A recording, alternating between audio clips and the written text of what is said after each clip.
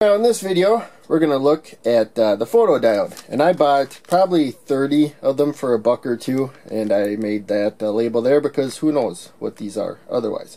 They look like clear LEDs, and so make sure to label them. You can also just use permanent marker on baggies like that. But in case, the photodiode, we use it reverse bias. So the short lead, the cathode, is going to this jumper there that goes to the positive rail. Long lead, the anode, goes down one row.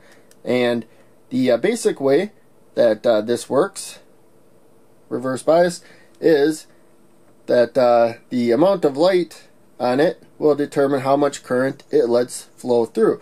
So that will hold true, we'll see, even as we vary the load greatly. Now, of course, if the load has enough resistance or voltage drop or whatever, you need to raise the power supply to be able to handle that. But in any case, as long as the load doesn't demand too much, the photodiode will be what sets the current through it.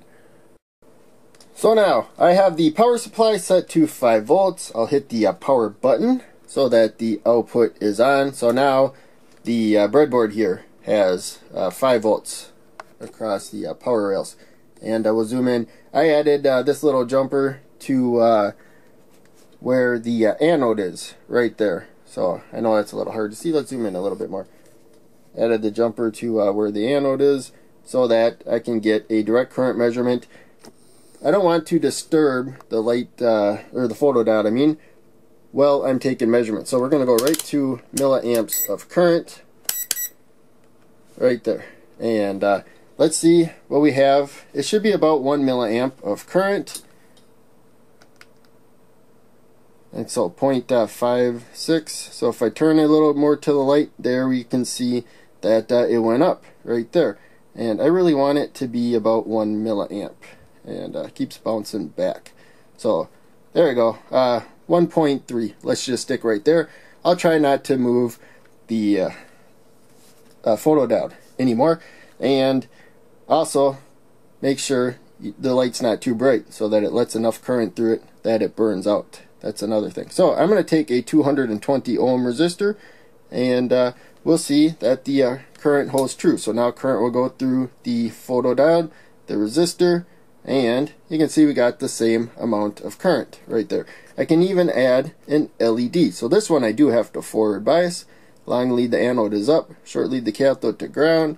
And I'll come there, and we'll see it changed slightly, but still, it's holding really true. It's about the same amount of current. We have it going through a resistor and an LED. So that's a 220 ohm resistor with 5 volts. We need to get rid of the LED for this test. But this is a 1 kilo ohm resistor, 1000 ohm resistor, and you're going to see that the current holds true right there. So 1.29, 1.3 it's been. I'll dim the light down, and of course the current's going to go down that it lets through. So there, 0.26. If we come to this side, bypass, again, same current. So current is set through this, even as the load changes. And so I don't see these in many circuits, but I think they're really cool. So I'm going to show them and try to come up with some interesting circuits to use them in. But in case, they're pretty straightforward there. Reverse bias photo diode. Again, buy these cheap ones. There's a lot more expensive ones, and some of the more expensive ones you can shine light on them and create a little voltage. They're like a little solar cell. So there's a lot more to learn about photodiodes, but this is my quick video. So check out one of the other videos I'm posting. Make sure you click like, subscribe, the bell. I'll post my Patreon site too, and consider donating if you have the funds. And I will see you in the next video.